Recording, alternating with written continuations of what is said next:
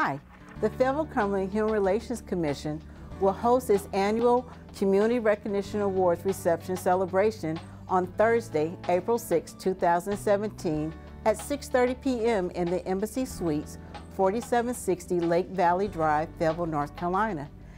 Tickets for the reception are $25 per person. Hors d'oeuvres will be served with a social hour beginning at 5:30 p.m.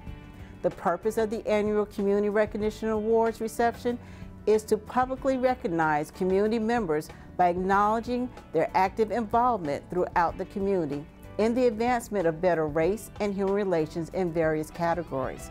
This year's awards also highlight the lifetime human relations work of Representative Elmer Floyd. Representative Floyd was a former director of Fayetteville Human Relations Department for 28 years and continues to look after the best interests of state and local human relations commissions. The annual Recognition Awards reception is a major contributor to the Commission's Dr. Martin Luther King Jr. Scholarship Endowment Fund. Proceeds from the awards reception support the scholarship endowment maintained by the Cumberland Community Foundation. For more information, tickets, or donations, please call 433-1696. Thank you.